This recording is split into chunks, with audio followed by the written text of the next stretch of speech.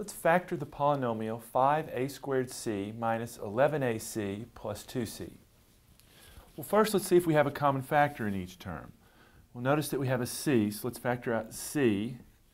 We'll be left with 5a squared minus 11a plus 2. Now let's see if the trinomial will factor. The factors of 5a squared are 5a and a. The factors of 2 are 2 and 1. If we put 1 here and 2 on the outside, inside terms gives us 1a, outside gives us 10. Those will add to 11a, but we want it negative, so we need to make both of these negative. And notice there our last term is positive 2.